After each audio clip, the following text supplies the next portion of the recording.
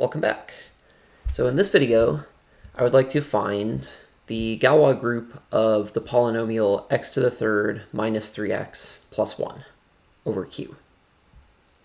So to find this Galois group, we are going to use two main tools. The first is that we have the discriminant of a cubic, and this is something that is defined for a general cubic, but in this case we have a cubic of this particular form here. And we have that the Galois group of a polynomial is a subgroup of an, so in this case a3, if and only if the discriminant is a perfect square. So get started.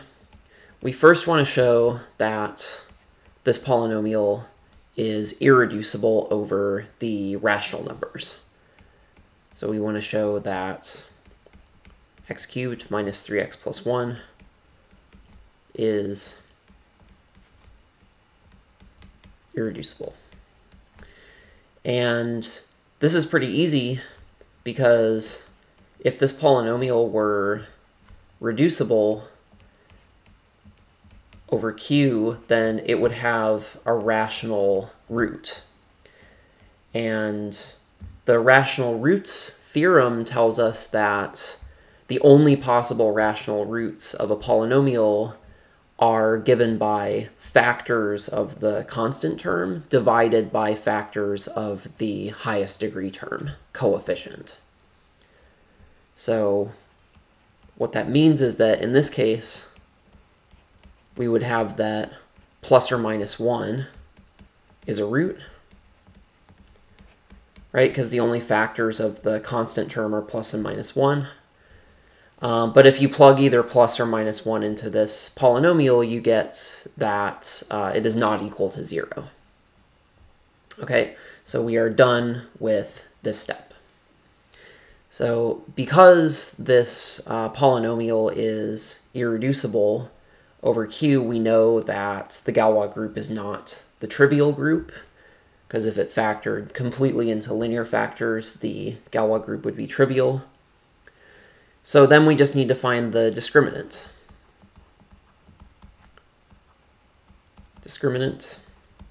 So the discriminant in this case is delta equals -4, and then we have -3 cubed, which is -27, minus 27, and then we have b squared, which is just 1.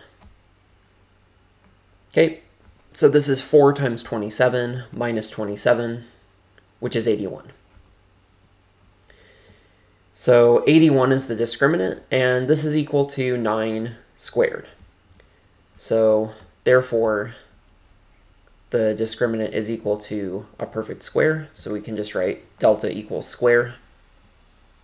So that tells us that the Galois group of this polynomial is a subgroup of an.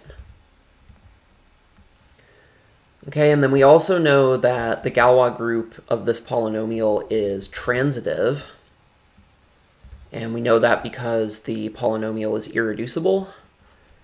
So we know that the Galois group is a transitive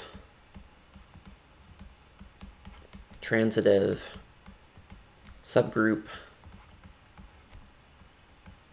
of S3. And there are only two transitive subgroups of S3.